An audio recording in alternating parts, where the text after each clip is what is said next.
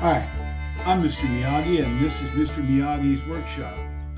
Well, today we're going to take on putting together a set of flywheels for an 81 shovel head.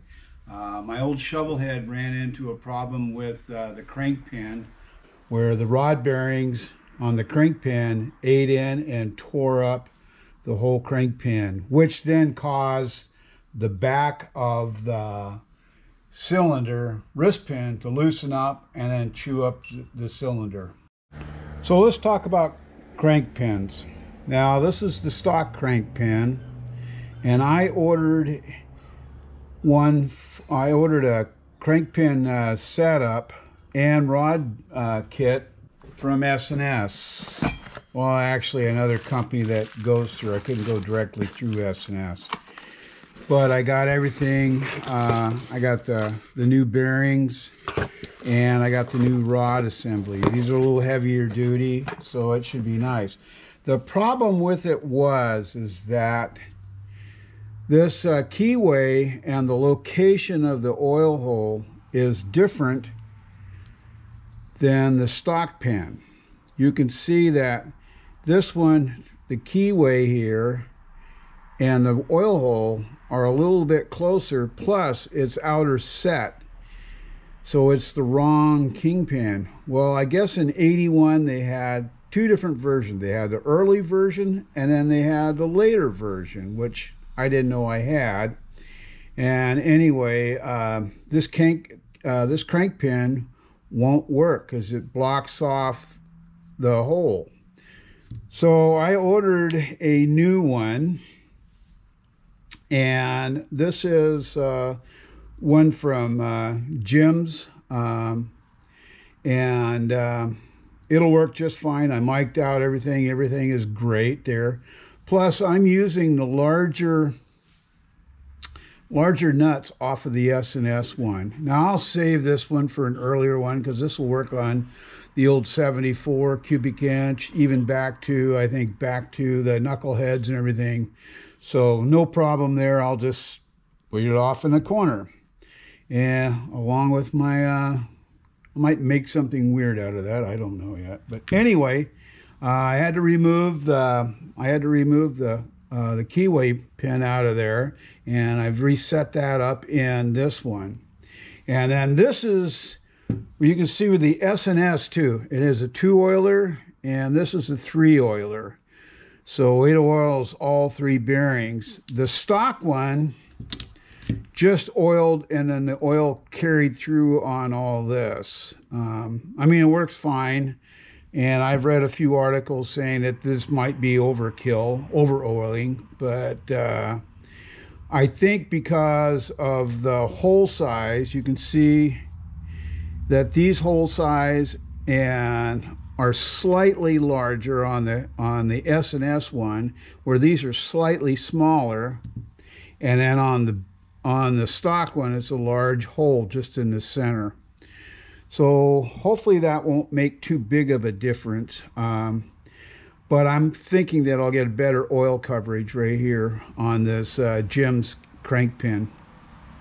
Anyway, we need to get to it. We're going to end up having to lock in this one side. This is the cam side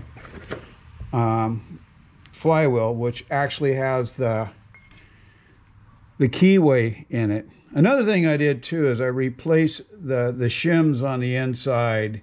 These were all wore out. Yeah, you can see that these were pretty well worn out, where the bearing cage had eaten into them and such. So I ended up replacing those. These are, I believe, are the originals from 1981. So not bad. I was able to find new sets, so I put them in on both sides here. You can see. Well, get that back together again. One of the things that you want to make sure, and is that we talked before on, is that this little oiler hole, everything lines up with that, because the oil comes through on the end of the crank here, comes up through there, in through this hole right here, and then out these 3 holes here, which lubricates the rod bearings. Now I'm going to use some assembly lube. I like this stuff here. The ultimate slick. It sticks pretty good, which I'll be greasing up stuff with. I'm also going to be using this on the crank pin, avoiding this hole because you don't want to plug that hole up. So we'll be applying it loosely around this outer edge right here, and then on the nut itself we'll use the standard Loctite. One thing you want to make sure you do is you want to clean this surface of any oil or lubricant or anything that was applied on there originally when they came from the factory. So you want to clean that all off of there, make sure that's good and clean so that you get a good contact on your Loctite. And then another thing is you want to make sure that this is good and cleaned out. And I always kind of suggest too is to blow out this hole. So I'll do that. I won't do it to bore you right now, but we'll put that together. So what I'm going to do is I set up went and bought a cheap 1.5 inch socket, and then chucked it up on the lathe. And you're kind of wondering why. Well, I smoothed this surface off on here so that I could get in there and get down to where I could grab a full grab on this nut. And then you'll see later on when we do the torquing on this, because this will get torqued about 220 to 250 pounds of pressure on this nut. Okay, so what I'm going to do now is I'm going to apply a little bit of this Loctite. So I'm just going to apply some around the area here. And what we're going to try to do is we're going to try to stay away from that hole there. So we're just doing a little bit of this around the edges, trying to stay out of the bearing area. Smooth this out a little bit, just a thin coating. So now this will go into the crank itself. Boom. And now what we're going to do is we're going to apply a little bit of red Loctite to the threads themselves. So this is going to go, I'm going to tighten this up, and then we'll take it to my clamp down area so we can tighten it the rest of the way. So I have this clamped in my press, and we're going to see what we can do for torquage. Okay, we torqued it to 250 foot-pounds, and we'll get the other side set up. Here again, you want to make sure that you get your crank pin cleaned off, and we get this surface cleaned off. One thing we're going to have to do now is we're going to have to set up and put the rod and the rod bearings on. So, okay, I've got the bearings and everything slid on this. They have S&S has this nice little kit for sliding it on, and works pretty well. I'm getting ready to apply the retaining Loctite. One thing you want to keep in mind though is that when you're lubricating this, I always like to lubricate the bearings and everything, but I don't want it on this where it goes into the crank itself. You want to keep that clear so that your Loctite will work. And you also want to make sure that that's good and clean. I'm just using a little bit of acetone there to break it up, get it nice and clean. Okay. And I've already, but we'll do it again, wiped out the inside of this. Now you also want to make sure that you put your this is your rear setup, This would be the back of the engine. This would be the front of the engine. And you can always determine that because that's where the keyway is. So let's move on here. We're going to put a little bit of, we're going to apply it to this edge right in here. We don't want this retaining stuff to go into the bearings. And you don't need as much as you think you do. So what I'll do is I'll apply that with my finger with a nice little rub around. What we're going to do is we're going to slide this on there. And then we're going to turn it a little bit. And what that does is that helps set everything in place. Now we're going to take a little bit of our regular Loctite and we'll put some on the threads. Now before I do any tightening on these, I like to get these as close as possible. We're just seeing how close we are before we tighten this up, because then we'll finish truing it. But I'd like to try to get it as close as possible. Pretty good. So we'll tighten it up.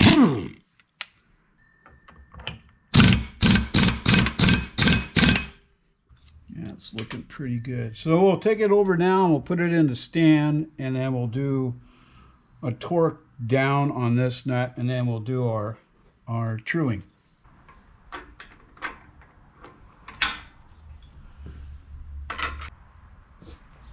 All right, now we are torqued. One thing I want to do too is I want to put a little lubricant on my tips here. I've seen guys do this a different way. I ended up buying this thing, or I bid on it in an auction, and I picked it up for 90 bucks, but it was missing a few parts. So I had to come up with the stuff that I needed. Like this crank here was missing. All right, so let's set up our gauges. I just put this cover on here for the protect the bearings and everything. Tell you what, I'm going to switch over to a fast feed, because this is going to get kind of boring here, me playing with this. You can get an idea of on the truing. And it's real tough to actually do this.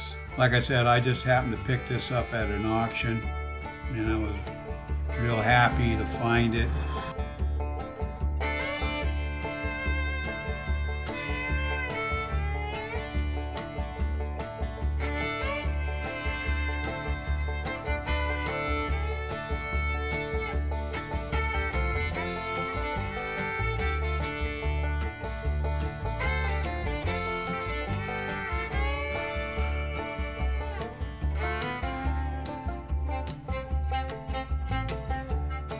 Well, it's the following day, and I got the flywheels all trued up. I put them in the case to fit it, to make sure. There's some stuff I have to do to this case beforehand, but I checked the run out and everything on this. This turned out quite well. Checked all the fits and everything. I think it's going to be just fine. So yeah, yesterday was a pretty long day of trying to get these wheels to sit this way, and be together. And sometimes it just takes forever to do these, and but that's the way it happens. Other times I've done them, and 15-20 minutes you're done. But yesterday was one of those days I was trying to get this thing torqued around. Plus, I've never used, this is the first time I've used this truing stand, the one I bought. So there was a few things that I had to learn about the truing stand to make it work properly. Okay, I got the cases all cleaned up around the edges. What I've done too is I've put in a little bit of lubricant. The main gear bearings on the cam side, I've gone around and greased those up lubed those up with this. One of the reasons I do that is just because the initial start, you're not sure when that's going to be. So you want this stuff to have some sort of lubricant on there. and also lubed up the roller bearings for the cam in there while I was at it. We're going to insert this into the case. Now, one of the things I've done here is I've bolted this case down to a stand, so it makes it easier to do the insert. And it can be a little tricky at first. You just work at it. Now, I've already installed the Timken bearing and the new races in the case. So one of the other things that we're going to do is we're going to apply some more of this to the bearings. Get those all lubed up. Like I said, you know, the initial start is where you really need this. And then make sure you do some on the races on the inside. I'm going to put some of this gasket dressing on there. It's fuel resistant. It's Permatex. It seems to work quite well. You don't get a lot of leaks in the cases, but I like to go around and brush this on. I find brushing it on works a little easier. You can get a little bit more accuracy in putting this together. Now you just want to let that sealant dry to the touch.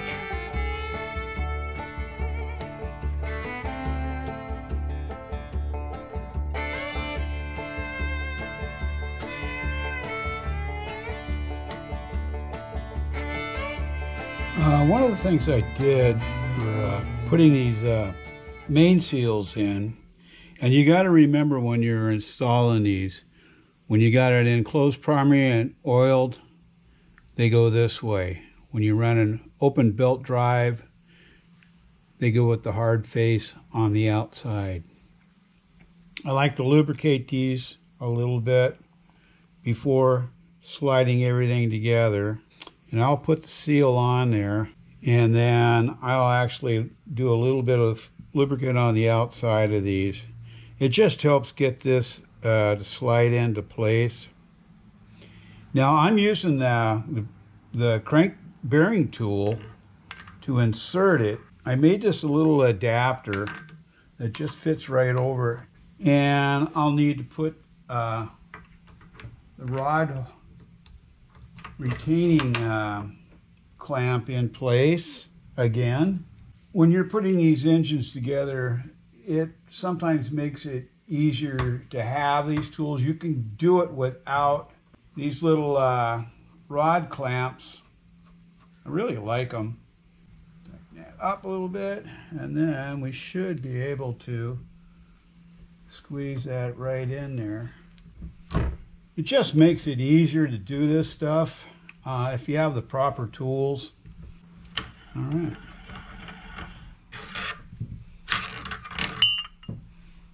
And you want to clean that surface up a little bit there. So that worked out fairly nice. It just gets it right in there, locks it in place. Yeah, these, you know, this is kind of pricey. Gyms, all the gym stuff. But here, you know, I was able to make up this little adapter to sit on there to push that bearing in, or that seal in place. And everything works out great. Now these here, I don't remember what these rod clamps are, but as I said before, they really come in handy. Oh man, that feels so good. Nice and tight, and everything's great. Not overly tight, but nice and tight. Hopefully this motor will run for a few more years. Well, I kind of apologize. I didn't realize that the camera wasn't going, so I kind of got all this way. I've got the oil pump on and retimed all the gearing and everything, and just put this cone on here with a new gasket and a new cam seal. Sometimes it's hard for me to do these videos because I get concentrating on what I'm supposed to be doing so I don't screw up. I'm a little further along here. I got the lifter blocks in. You note that I use rubber bands to hold those in place while I'm removing them and then replacing them. That wrapping around are just kind of helps them so they don't fall through. And I've got the gaskets, base gaskets on, kind of getting everything ready here. I got the screen in, double checked all this over here. I'm gonna plug these holes here. I still have to put the feed in and the return in. But I think I'm gonna hold off until it's in the bike, and then that way I have a little better idea of how I'm going to run the lines. I've got the vent line in for the case, and I've got the upper vent line which goes to the oil tank. So this is all basically kind of set here. I'm going to start tomorrow with putting the cylinders on and going that way. So stay tuned. Okay, we're going to work on installing these pistons, but first we're going to end up having to put the rings on piston first. Now there's several different ways you can do it. You can install the piston on this and then work it down through the deals, or you can put these pistons together with the rings and slide them into place. And I think that that's the mode that we're going to try today. I did it on this one. It seemed to work just fine. I've done them all different ways before. It's no big deal. So first off, let's work on the piston. Sometimes you get pistons that aren't marked which way they should go. And one of the easier ways that I've done it is that you can measure the piston at the wrist pin. You can measure this, and what we're getting here is 1.36 and 1.33. So the narrow side or the short side goes towards the rear. So then I just mark the piston. The longer side goes from this, just the way they're set up. Now some pistons are equal, but these are a little bit different. These are from V-twin, and this is how they suggest to do it. So what now I'm going to do is I'm going to put the piston rings on. So we'll get my piston rings out here.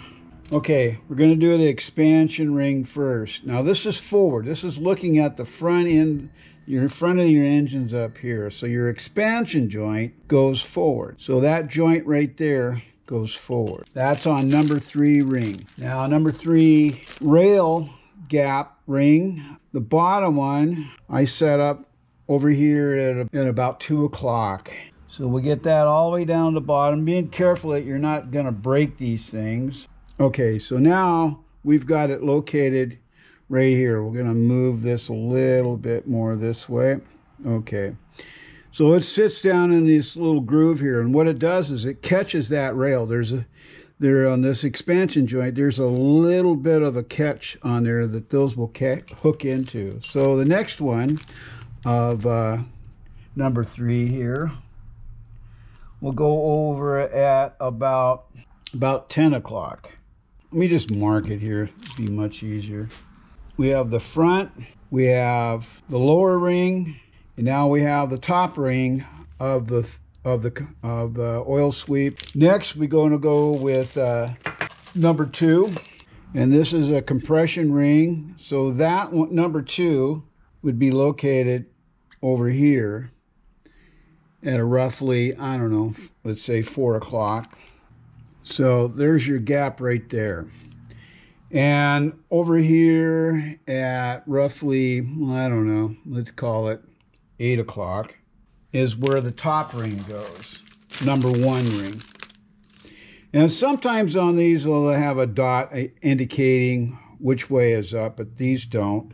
Very carefully, you don't want to overstretch these because you can break these rings. Just be careful about it. Now one thing I like to do before I assemble this is I like to shoot a little bit of WD on there. I think it kind of helps seat these rings a little better. We know that this is forward, and this would be the front part of, let me make darn sure, yeah, this is the front right here. So we're going to install this. Get a little screwdriver, and then you just slowly work these in, and hopefully it drops in. Now, after getting your wrist pin shoved into place, you want to put your keeper in. And this is a snap ring style. They make other different styles but you want to make sure that this is all up in there and stuff. So push on that a little bit, get it to set in there, make sure.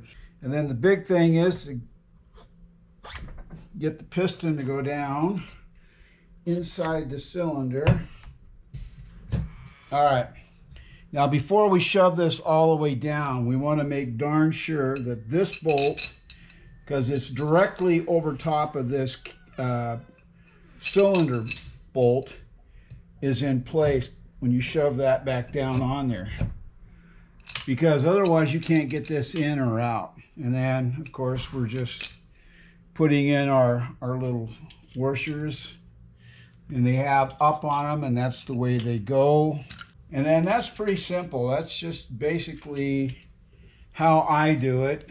And then I like to go around and just snug these down so everything sits down into place.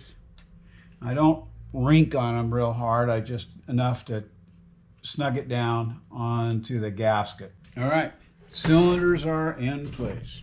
One thing I might mention is that I did put this S&S deal in to show you how to lay your rings out. This gives a good idea of how the gaps and everything should go on the rings. Well, another thing, another tool, if you note here, this is a crank holder that I made, and it's pretty simple. It's just a 5/16 screw at this end and a couple of quarters, and all those do is they just screw into the splines on the crank pin there. And you just set those up on there, and then I lined it up so that it goes in the outer mounting hole for the primary. Now, it's just a piece of round stock that I had a hole in it that was the right size. I just bored through, threaded this, and bent a bracket. And it's pretty simple and easy to make. If you have a welder, or if you got a buddy that's got a welder, you can make up something like this. So what we've done so far is that we've trued the crankshaft, put new bearings and everything on it, put the cases together, threw on the timing gears and such, mounted the pistons and the cylinders. So this is part one. I'll finish up by doing a torque down with the new heads and everything else in, and maybe setting it in the frame. But I will set this all engine up. We still have electrical to put on the stator and everything. So there's a lot of odds and ends that need to go together, and we'll finish that up on episode 2. So if there's any questions, as always, you can put them in the comment section below, or you can send them to my email address at tmiyagi@hotmail.com. And if you've liked this episode, please like, share, and subscribe. And don't forget that ringy-dingy button over there for the next episode coming up. So this is Mr. Miyagi saying, be safe out there. Hope to see you on the road. Ciao.